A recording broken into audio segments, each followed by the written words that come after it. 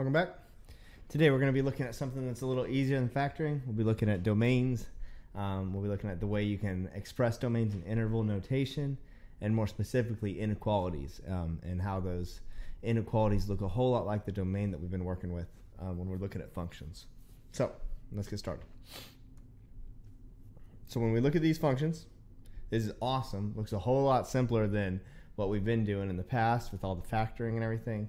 So hopefully this will be a little break, and then there's still review of factoring at the end. So remember, if you have questions on factoring, or you have questions on the longer types of problems, Tuesdays and Thursdays, 8 o'clock to 12 o'clock, we're sitting in our office hours. We're happy to help. We're pretty much there all day, and that's the best time when you have a specific question you need help with it. All right, here we go.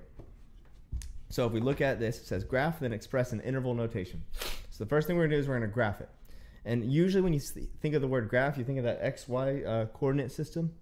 But right now, I only see an X. So we're only going to be working right now on the X plane or on a number line, which is awesome. So if we're only working on a number line, then we only need to worry about the things around that number. So the number we're looking at is 4. So I'm going to put 4 right in the middle. And, I'm just going to go a couple numbers to each side. So I'll go 3, 2, 5, 6, and then I just need to know how to read that. The alligator eats the bigger number. Some say Pac-Man eats the bigger number. Some say the arrow's pointing to the smaller number, or as the bigger side gets bigger, the smaller side gets the smaller. However you want to remember it, this is saying that X is greater than or equal to 4. So think in your brain, well, what is greater than or equal to 4? I know 5 is, I know 6 is, I know 7 is, and I can kind of start to see that pattern. So I'm just going to shade that in slowly. And then as I get to that 4, I have to ask myself, does it include or not include it? Does it include the 4 or not include it? And if it does include it, I draw a circle.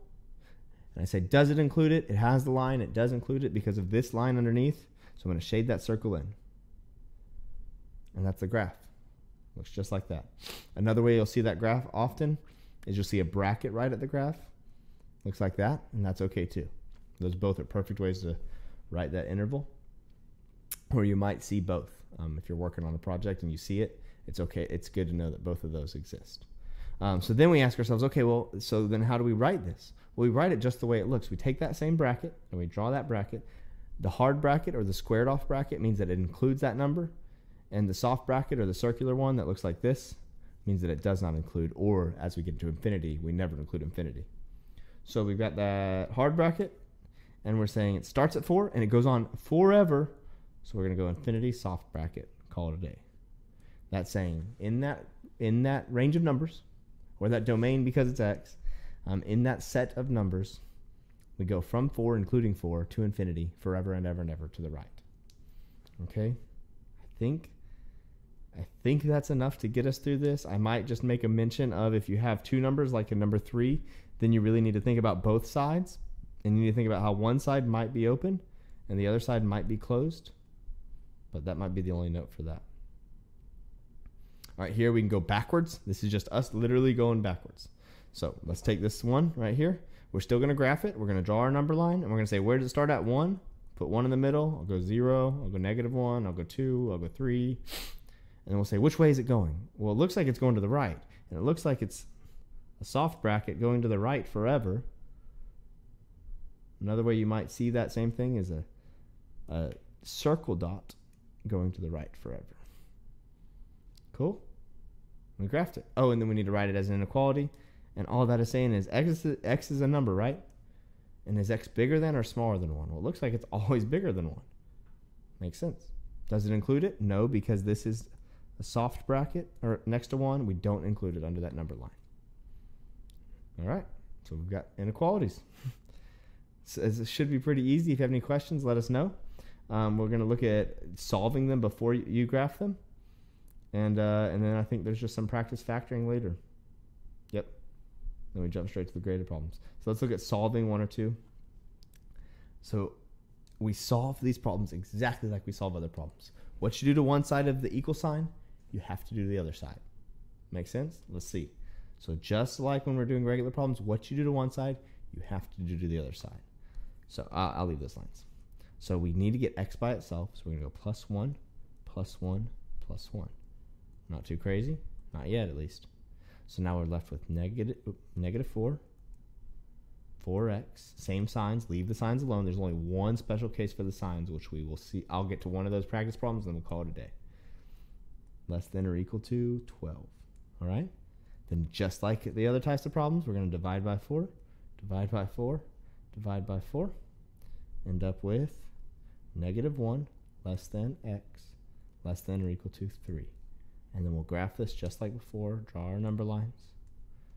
Draw it. I'm going to go -1, 0, 1, 2, 3. Perfect. So now we're looking at that number line and we're saying, okay, x is in between -1 with an open circle and 3 with a closed circle. And then we just shade it in. With our bracket notation, it'd look like open bracket, shade it in, close bracket. And draw that number line there. Same number line. Okay? Cool. I think it's worth doing this one right under it because it incorporates everything we just did, and it does include that special rule that you've probably heard before, but I just skipped. The special rule is if you divide by a negative, then you better flip the sign or signs. Flip the sign or signs. In this case, this would be cool to do a harder example because if you can do the hard one, you can definitely do the easy one.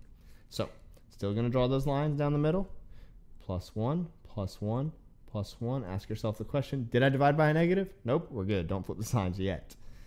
Less than or equal to -5x. Oh, we can see what's going to happen already. -10. All right, here we go. You ready for this?